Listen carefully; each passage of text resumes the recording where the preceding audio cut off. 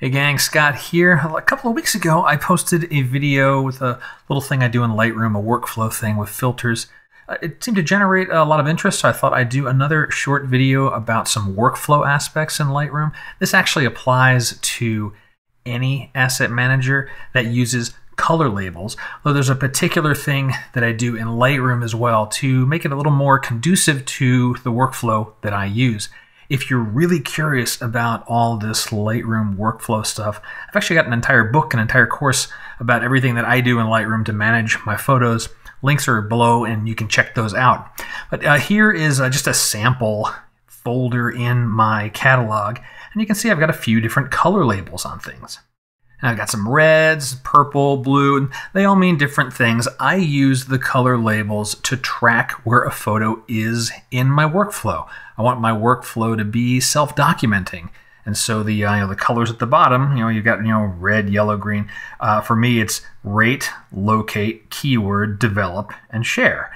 And that's how I track where a photo is in my process. Because sometimes you get a folder of hundreds of images and I don't get time to go through them all. Well, I'll know just with a glance at what color is on the photo where the photo is in my workflow. And to keep things even more sane, if I go up here into the Metadata menu, there are these things called color label sets. And there's Lightroom default, which is whatever Lightroom came with, and it's been years since I set this up, so I don't even know what's in there. Let me just go into the edit area where you can create your own presets for them. And here is my workflow. I rate, I locate, keyword, develop, and then share. So the color label says, what do I need to do next to this photo? And how do I start the workflow off?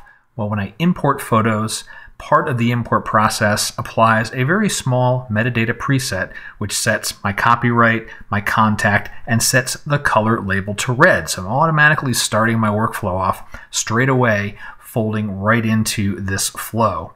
And that sets up things for being able to do all sorts of cool, smart albums. So I've got a ton of them over here for, what do I need to do? And I should not have any photos that have not been rated, but obviously I do.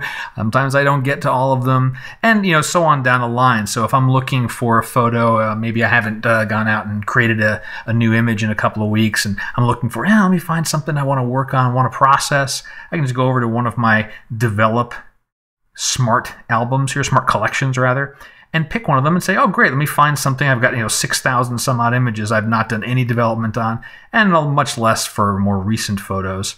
But this color label thing, it's one way to help track where your photos are and manage them in your library.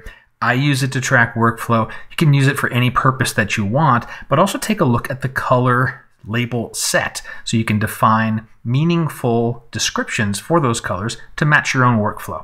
Hope you found it useful. Got questions? Drop them below. And until next time, my name's Scott Davenport. Have fun.